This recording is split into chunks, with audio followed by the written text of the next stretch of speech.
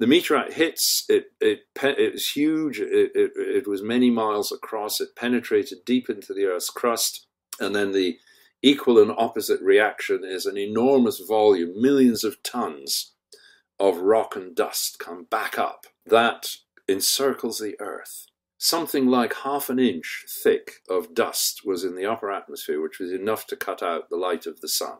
At the same time, a heat wave would radiate out from the crater in all dimensions, and that would burn up the forests and burn up anything in its way. A lot of it isn't instant. The plants may die because of cold. They'll die eventually because of the lack of daylight. The impact, that was much more instantaneous, I think. That was like all done within a week. Oh, it was that fast? The dust in the upper atmosphere, that might have stuck around for months and kept the Earth black. But I think the worst of it would be over in a week.